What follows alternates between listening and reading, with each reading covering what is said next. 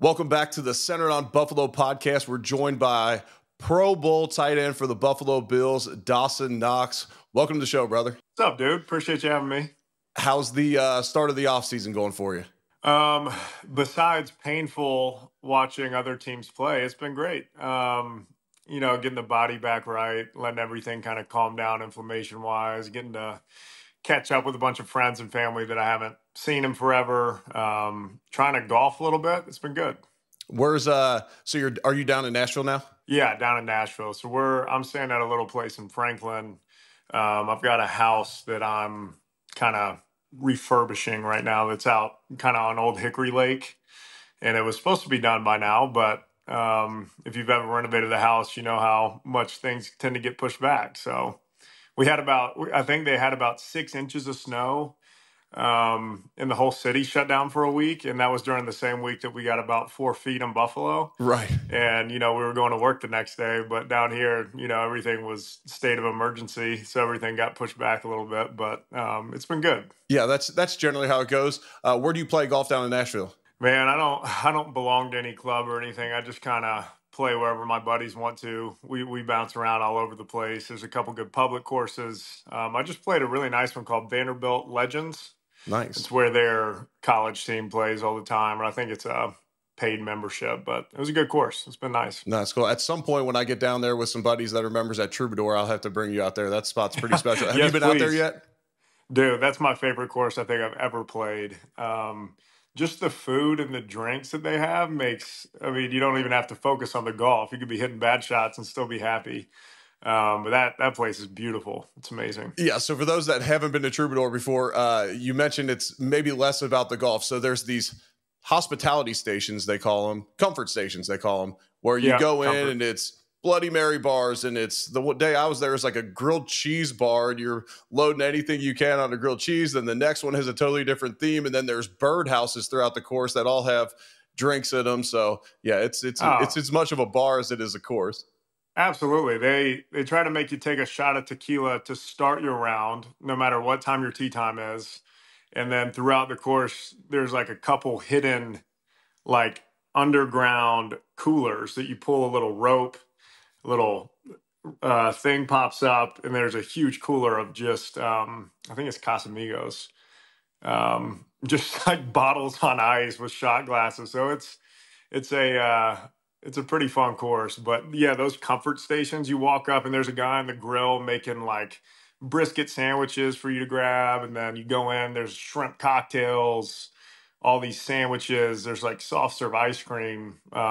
It's like a resort, man. It's awesome. Right. It's that new age of golf. Like, golf can be fun and we can play by the rules and we can have a competitive match, but we don't necessarily have to be completely buttoned up the entire time. You can have a good time as well. And I appreciate both ends of it. Like, I appreciate, the old school rules and all that. And I also can appreciate a day of wearing a T-shirt out at Troubadour, and you walk up and there's a Casamigos truck sitting there planted on the first tee. I got invited to their member guest last year, and I couldn't make it because the Bills were in London. Because when you're the radio guy, I could still fly in Sunday morning, so I could have made it work. But the Bills, if it was any week besides London, so hopefully I get that invite again because I hear they go all out for those member events. But yeah. All right. What were your thoughts on the Super Bowl? We're recording this on Tuesday. It just happened on Sunday. As you watched it, besides being bitter that the Bills aren't in it, what were your thoughts coming out of that game? It's pretty incredible to watch what the Chiefs have been able to do. I mean, they're building a dynasty. I think they said 3 of the last 5 years they've won a Super Bowl.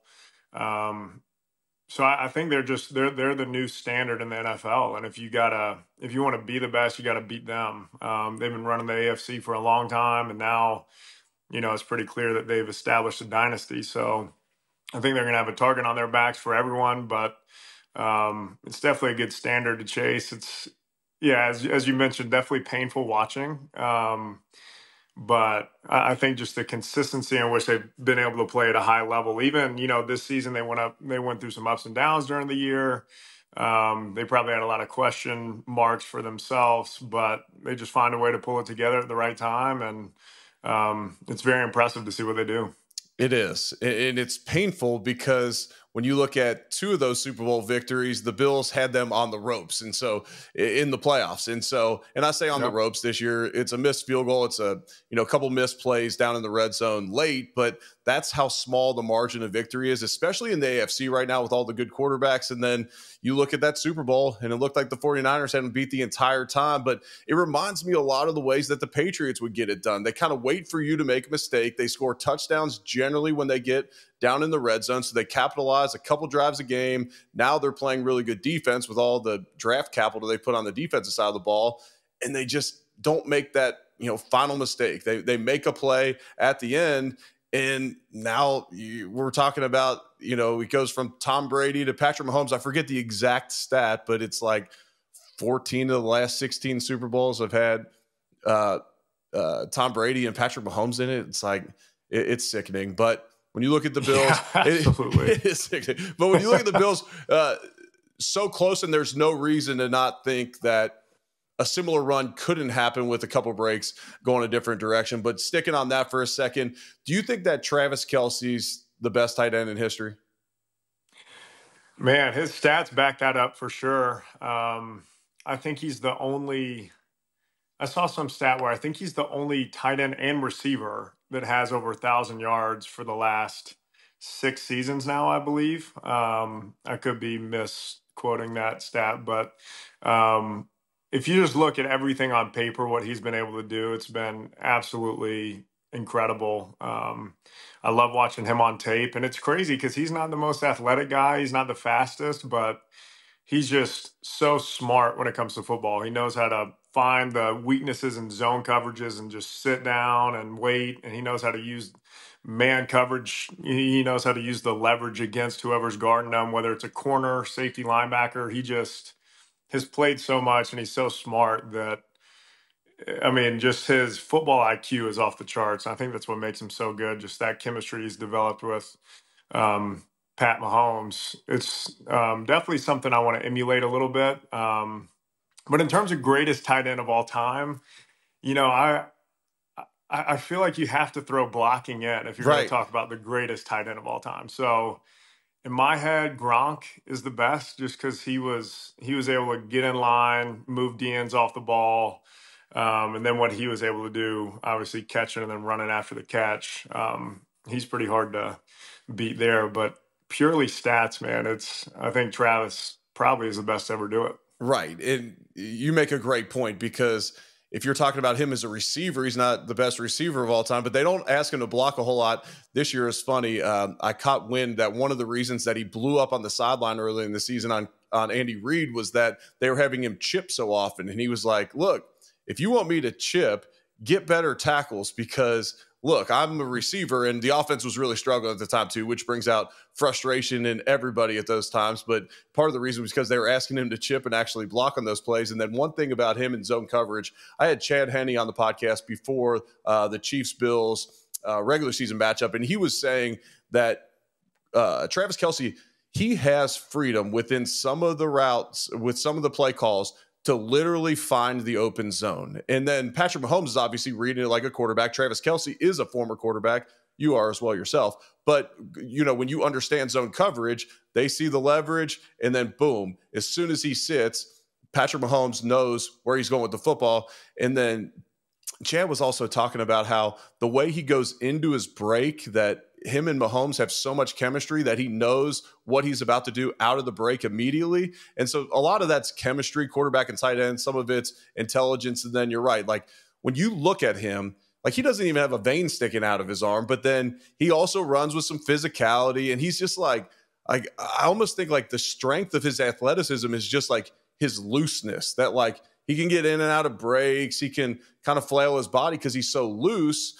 And that allows him to be athletic on the field and more athletic than most of the linebackers and safeties that are tasked to guard him. Man, it's wild because, yeah, like you said, just looking at him, you're like, oh, he's, just your average guy. I mean, obviously he's, a large human, but one of the most impressive things to me about him is he seems to just have like eyes in the back of his head too. Like when he catches the ball, he seems to know exactly where the nearest defender is, and he turns away from him. And he's got this really just incredible knack for yards after the catch. So, I mean, you know, he could be running full speed one way, and as soon as he catches it, turns back. And you're like, I don't even understand how he knows, but there'll be someone right behind him, you know, assuming that he's going to turn the way he catches it, but he just reverses upfield and gets another 10 yards. That I think it's something that isn't talked about for him enough, his yards after the catch. But and I think that chemistry that he's established just can't go understated. Like you said, like you could have no idea what route he's running, but somehow Mahomes just knows exactly when and where he's breaking. And it's pretty cool to hear him talk at tight end U every year. He kind of he'll get up in front of everybody, go over some plays, and he likes kind of comparing himself to Picasso. You know, like Picasso's got the painting of a human, but one ear's up here. And he's like, you know, it's a human, you know what it is, but it might not look like the traditional painting. Like, you know, it might look like a seam route, and it's supposed to be a seam route, but there's going to be little tweaks here and there. And at the end of the day, he ends up in the right spot, whether it's, you know, just traditionally running a seam or just getting to the spot in which he'll be open on a seam route. It's really cool to watch. It's definitely hard to imitate. Yeah, so I heard him talking about the play where he threw it to Kadarius Toney, but Kadarius Toney's lined up off sides, the end of the Bills game. Look, and everyone's talked about that play enough, but it was interesting. In the playoffs, I heard, or prepping for the Super Bowl, one of his media engagements, they asked him about that play and how he knew that he could throw that ball in that moment, because really he's not looking in that direction long enough to say, hey, I'm going to throw this ball and make a very risky play, which ends the game if this doesn't work out. And he was talking about, based upon the coverage, he knew where the safety was. And when he saw the corner from that side of the field start to pursue him and Toney wasn't blocking, he said, I knew he'd be sitting out there somewhere. And then I just found him and winged it. Like in that moment, it wasn't pre-planned. They didn't work on it in practice, but he felt everybody converging on him and thought, okay, well, there's no one outside on that side of the field. We got to have a guy over there, and he wings it out there. And that's just like spatial awareness, almost like a great point guard where he knows where every player is on the court, whether, you know, he's got vision on everybody or not. And yeah, I mean, he's pretty remarkable, and there's a lot more to him than just the physical attributes. And that's a lot of times in the NFL, that's what makes the best of the best. It's like, yes, you have the tangible qualities, but then it's all those intangibles that separate you from the rest. Let's talk about your season this year. You have the wrist injury. How tough is it? Look, every time I got hurt in my career, besides once I did an MCL, I was out for the season. And so how tough is it, especially getting surgery, to then bounce back mid-year and then hop back in the lineup? Yeah, man. I mean, there are a few ups and downs here with the wrist. It was something that I thought I could play through at first. It happened in London. Finished the game, and obviously it was super sore going into that next week, but I was able to do enough in practice to where I was thinking, you know, if I'm at 80%, it would be better than if I'm, you know, not playing. And at the time, the scans didn't look bad enough to where I needed surgery. And I wasn't at risk of really hurting it a lot worse. So I was like, you know, I'll tape it up, get out there and do what I need to. But it just got to the point where I didn't feel comfortable catching the ball. I was having to body up everything and even blocking. It just got so painful that I played, I believe, 2 games after that. And after that Patriots game, I realized, like, it's not going to heal on its own. The best thing to do for me and the team is just to get it fixed. But yeah, missing those 6 weeks, it's hard because you got to stay invested. You got to be learning the installs, at the same time doing all the extra treatment, getting there early before everyone else, leaving after everyone else leaves, and just making sure your body gets right. That cardio part's hard. Thankfully, it was a upper body injury, so I was still able to run. But you definitely feel like you got to fight twice as hard just to kind of stay where you were at. But thankfully, our trainers and team doctors, strength staff, everyone's pretty incredible. So I feel like I didn't missed too much. I wasn't too rusty by the time I got back out there, and it came back pretty quick.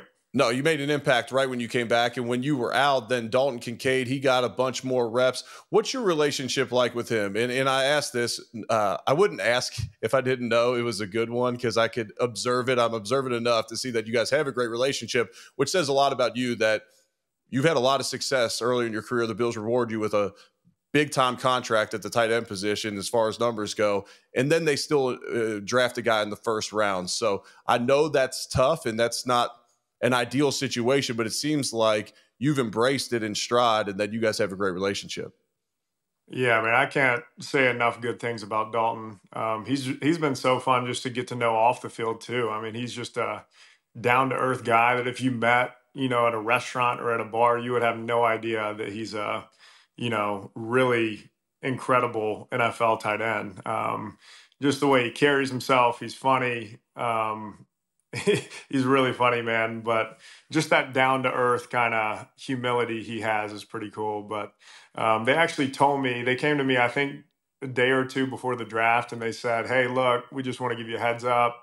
If Dalton's available, we're probably going to take him because we don't have a high enough grade on the other receivers. We think he's going to be the best passing option to come out of this first round. And so obviously you have mixed emotions. As a football player, you always want to be the guy. You don't want to be competing with anyone for snaps or anything like that. But they told me, the direction we kind of want to go to is more 12 personnel stuff, have both of us out there on the field at the same time.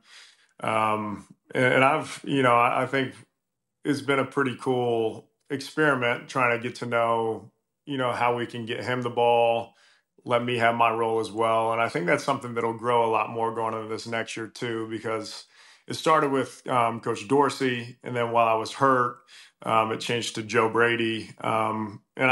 He's another guy I can't say enough good things about. Everyone absolutely loves Joe.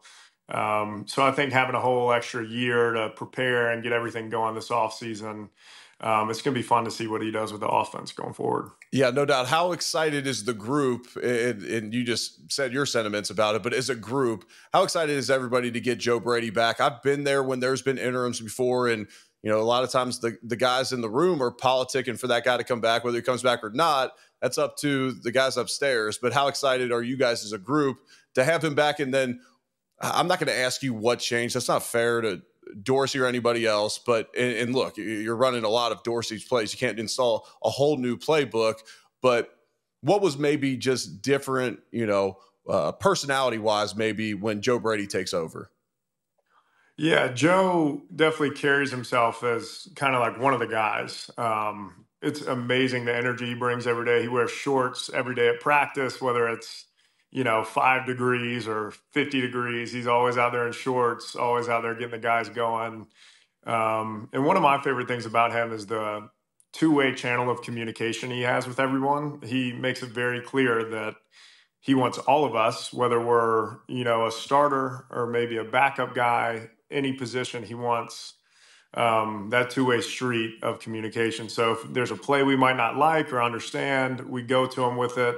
He either takes it out of the game plan completely or adjusts it a little bit to help us, kind of understand what's going on. And we added a little kind of offense-only meeting without any of the coaches on Fridays, where we'll just go over the game plan, talk about stuff we like, talk about things we don't necessarily like. And Joe does a great job taking that advice from us and kind of tweaking his game plan according to what we like. And I know Josh loves him too. So he gets the stuff called that Josh likes, which I think is one of the most important parts. If you got arguably the greatest quarterback in the NFL, you want to call the things he's most comfortable with. So I think that relationship between Joe and Josh has been awesome, and it's only going to keep getting better from here. Yeah, I always liked when offensive coordinators would allow the players to have buy-in, and I always felt like our offense was to do better, especially in those plays that we recommended. And not that we were way better at choosing which plays, but the players have to own it. Like if Josh says, I want this play in the game plan, and it wasn't previously, or says, take this out, put this in instead, well, now he's got to make that work, or else next week he knows that I'm not going to get that privilege again, especially Right. when you're an offensive lineman, when you're like, hey, you need to run this play next series because, we're getting this look up front. Well, up front, we're thinking to ourselves like, okay, when that play's called, we have got to make this work, or else we're getting no say the rest of the year. It's going to be 5-step and 7-step drops. We're getting no say in this, so we better make this work. So I always loved when those guys would let us have some impact and some input throughout the game. All right, we talked for a minute down in Miami. And I was asking you a little bit about the McDermott situation. And I wasn't trying to be nosy, and you guys know that, like, anything you say to me is not going to end up on air, period. This is like, I don't do the job to have breaking news stories. But you said there was, kind of a rallying around Coach. Like, he obviously was defeated by the situation. You could see it in his actions, his demeanor throughout the week. And look, I mean, you go on a 6-game win streak. That's hard to do in the NFL, including a playoff win. So did anything need to be said, or was it simply like, hey, Coach, we got your back. Let's go? Yeah, I think it was one of those things where he had to address it. But I think I can speak for almost every single person on that team where we know that we had his back. And I think a couple of people spoke up in front of the team telling him, we got you, Coach. Don't worry about it. It's in the past. Let's leave it there. And let's move forward. So, everyone loves Coach. He's done an incredible job. And it definitely was a rallying point because that's the crazy nature of the NFL, man. It's everything's so public. He's always in the spotlight. And just the pressure and the way that can weigh on someone is really intense. So obviously, he said a couple things in the past that he regrets the way it was interpreted or the way it was said. But at the end of the day, he's a human. He can't be perfect. We've all said things that we regret or things that are misconstrued in one way or the other. So I think it just made it relatable. If you're a human, you've messed up in the past. So we definitely had his back. We were able to move past it pretty quick. And I think it was a good rallying point because when we were 6-6, I believe that's when it all started coming out. Timely posting of that article then. Yeah. Yeah, man. And clearly something clicked with us and we were able to go on a run. But I know I can't say enough good things about him as well. And I've really enjoyed playing for him. Yeah, that's great. And look, I knew everyone would have his back. There's so much you can't control in the NFL, but to then rally around him and then go win 6 in a row is pretty special in that moment when there's questions. And look, this is all external talk, not internal talk, but externally it's, okay, is his job safe? Okay, well, now we're going to go rip off 5 wins in a row to end of the regular season, grab the 2 seed after some disappointing losses early. And, then there's no questions about that at all. First playoff game against the Steelers. You guys, the game gets delayed. There's a travel ban. And I haven't talked to anybody about this. How hard, besides the coaching staff, which I knew what they were doing, but what was it like for a player? Because generally you have people in town. I always like getting away to the hotel and kind of just get away from everything, clear my mind. But now you're stuck at your house and you're trying to prep for a football game. Like, what were those couple days like during that travel ban and then getting ready for the game? Yeah, man, it was crazy. It kind of gave you a little PTSD from COVID, having impromptu Zoom meetings and just having to like stay loose and stretch at the house, just kind of winging everything. You can't control how much snow there's going to be or the fact that a blizzard came through and we had to delay the game a day. But I think that's just the nature of our team in the locker room too. I mean, there's been so many things that have come up that throws a wrench in what we thought it was going to look like for the year, that we just had to kind of adapt and adjust on the run. And hats off to all of our staff, the guys behind the scenes making things work, changing the game time, making sure we had everything we needed.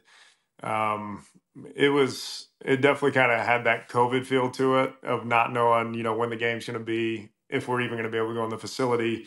And then, like you said, having to stay at the house, the day before the game, which is definitely new. And my parents were actually on the way up. Obviously, flights got canceled. They flew into Cleveland, rented a car. And then over the course of that day or two, they had to drive from Cleveland to Buffalo in between the snowstorms. So, yeah, thankfully, it wasn't like I was trapped in the house with a ton of family.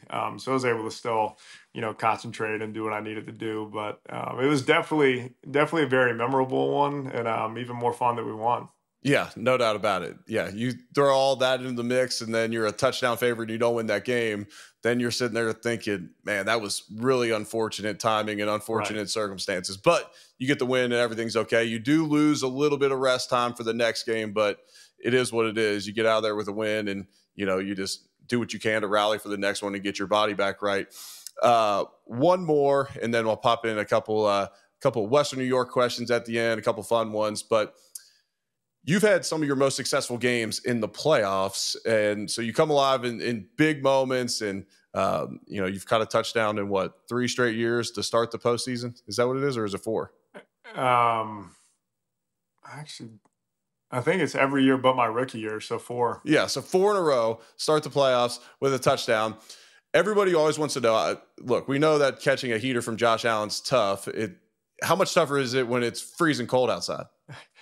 Man, you got to keep the fingers warm. Once those fingers start going numb, it gets a lot worse for you. So the equipment guys do a great job. Like I even have a little built-in pocket in my jersey that I put a little hand warmer in. But honestly, the worst thing is if the wind is really whipping, because that ball can move last second like a knuckleball. But his, arm strength is incredible. So he's cutting through almost any type of wind or weather we got. But there is that added concentration that's needed whenever it's snowy, cold, rainy, windy. But thankfully in Buffalo, we got a lot of experience with it. So it was definitely harder my rookie year or second year. But as you get used to it, and as you get used to catching balls from him, it gets a little easier just with time and with practice. Your touchdown catch to start the Patriots game a couple years ago in the playoffs, did you think Josh was throwing that ball away? Because he said he was throwing it away, and you just elevated and caught it. What were your thoughts on that play? So it turned into a scramble drill, and we always talk about building the box in the end zone. You got someone front pylon, back pylon.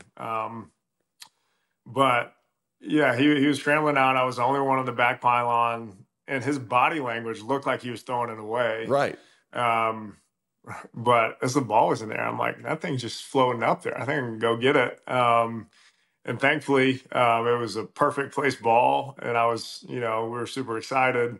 I get to the sideline. I'm like, dude, thanks for just throwing it up to me, believing in me. And he was like, I didn't know what happened. Like, I wasn't trying to throw it to you, number one. And number two, I couldn't see because he got carried off into the sideline. So he's on the opposing sideline. He just hears the crowd go nuts. And he's like, was it an interception? Like, what happened? So after he saw the replay, we were both just really happy it worked out. But it was one of those funny things. Like, no, it was not planned, but sometimes it's better to be lucky than be good. Yeah, no doubt about that. All right, what's your favorite golf course in Western New York? Oh, Cragburn. Yeah, that place is solid. I'm doing the 117, the 117 holes in a day there this summer. So I might not like Cragburn as much after walking 117 holes, but it's for charity, and so we'll raise some money and do that. Plus, I like a good I know that's not like running a marathon or something, but it's going to be one heck of a physical challenge. I think you walk 30, almost 40 miles in a day playing golf. Dude. So, hats off to you for doing that. Every time I hear about people doing that, I can't wrap my head around it because even just in the cart for 18 holes, by the end, I'm like, all right, it was a good day. I'm ready to go. I don't even have another 9 in me. But walking 117, in a way, that's got to be harder than a marathon. because your mental state of having to be locked in to hit golf shots and then walking, like you said, 40 miles. Man, yeah, hats off to you, dude. I don't know if I could do that. We'll pretend like it's harder than running a marathon. It would be easier than walking a marathon, I guess, but because it's more distance, but a little bit more fun doing it that way. All right, are you Nashville hot chicken or Buffalo chicken wings? It's a great question, man. I feel like they're so different. That's a nice political answer. If I could only pick one for the rest of my life, I'd go Buffalo wings. What's your? We'll start here. What's your favorite Nashville hot chicken spot? Prince's. Nice. I think they're the original. They used to have a little hole in the wall, family-owned shop that they'd give you your fried chicken in a paper bag, and the bottom by the time you're ready to eat is soaked with grease. They serve it on the Wonder Bread on the piece of white bread, and it's so good, man. But that's that's the full chicken breast, so you're really digging in. Which wings, it's a little easier to just eat one at a time. But I think if I had to go with one for the rest of my life, I'd stick with the wings. Yeah, I would too. And I am a fan of Nashville hot chicken. What's your favorite wing spot in Buffalo? Got to go Barbell. That's been a popular choice. What's number 2? Wing nuts has really grown on me. What is it? The garlic honey. When you get those things fresh, it's good. You can't let them sit around for a while. But another one of my favorites that recently I went to was Gabriel's Gate. Yep, solid. Man, I mean, it's hard to go wrong with wings in Buffalo. I feel like you could go anywhere and get some pretty incredible wings. I know we talk about that all the time because the reason I say it is, look, if you don't have good wings, then you're going to go out of business if you're trying to sell them because you can't get away with it because there's so many good ones up there.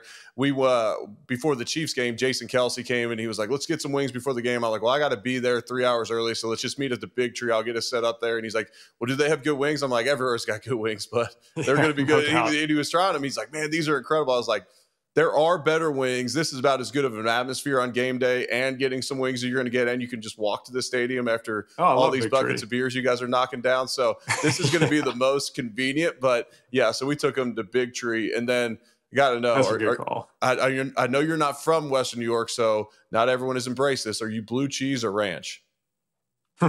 So I grew up ranch, like down south. Everyone, there's very few places that have good blue cheese. So I was always ranch.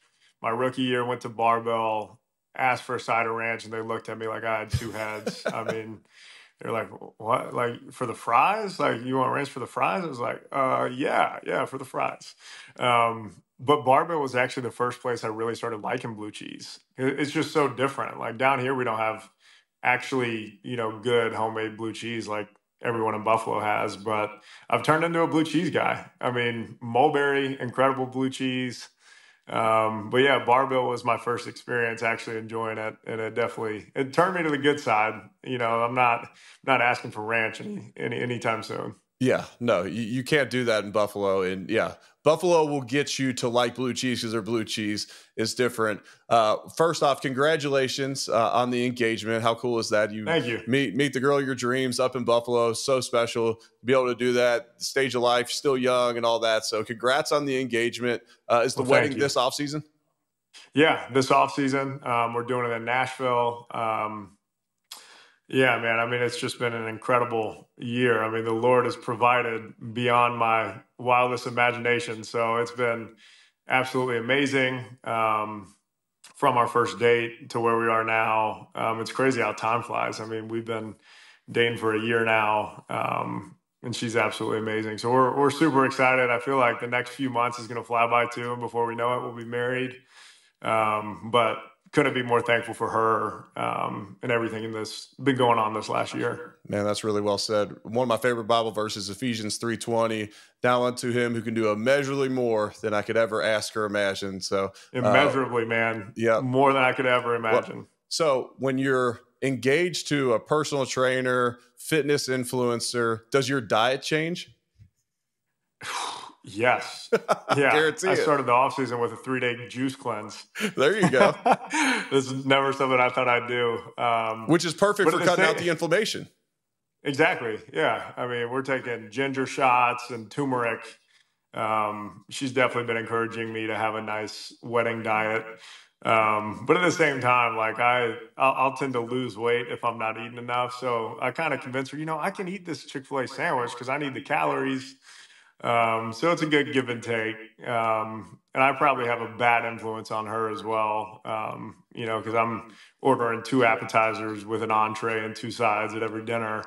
And at first she tried to keep up with me, but she does a great job keeping me healthy. No, that's good. Yeah, I imagine that was the case. But yeah, little give and take, rub off on each other in a good way. Yeah. All right, last one for me. Talk about the impact that working with the Punt Foundation and all that you've done with them over the years. Talk about the impact that working with them and the children that are battling cancer and their families. Talk about the impact that's had on you. Yeah, I mean, I couldn't be more thankful for everyone at Punt just for the opportunity to make a difference in the community. It started my rookie year. Lee Smith got me involved.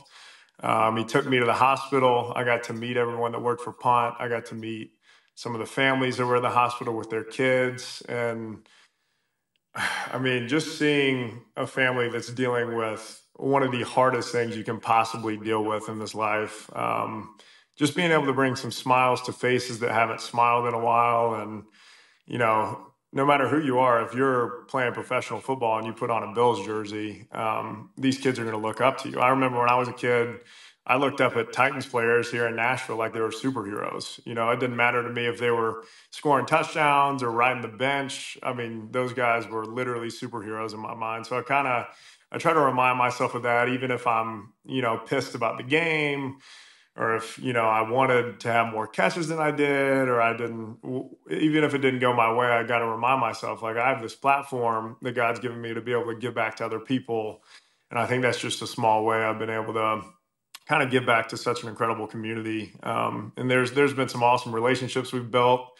But I mean, there's no way to have more respect for Gwen, for Jonathan, Lindsay, everyone that works at Punt, because they deal with that every single day. You know, they're getting late night calls and they're on it. It's a full-time job. And I just get to do kind of the 1% of the work where I get to show up and shake hands, bring some smiles, bring some gifts, go to fundraisers, but they're in it every single day. And it's heavy work, you know, because there's so many question marks when it comes to pediatric cancer. And that's something that's weighed on me for a while, because it was several years ago. I have a cousin who thankfully he beat cancer. He's good now, but he had a very scary run-in with a rare form of bone cancer. And you can see that no matter where you are as a family, whether you're, you know, living in a mansion or if you're living, you know, in some, you know, if you're just really struggling in life, cancer brings you down to the same level. Right. You don't know what's going to happen. You can't just go buy something that's going to fix everything.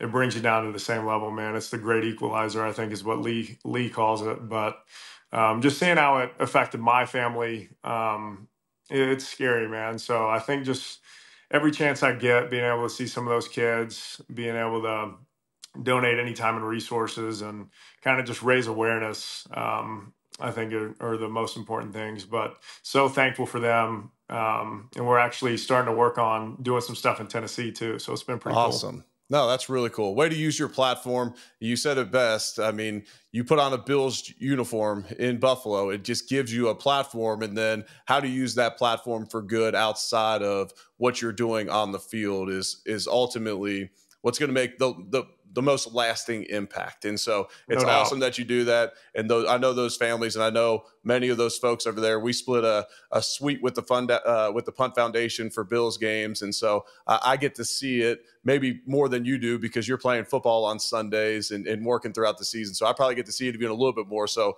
thank you for all you do for those families and for Western New York, because it truly does make a difference. So absolutely. Yeah. Definitely. Well, I can't thank you enough for your time, brother. It was awesome catching up. Would love to catch up on the links maybe this offseason, whether it's down in Nashville, up in Louisville, maybe down in Florida. We'll figure it out.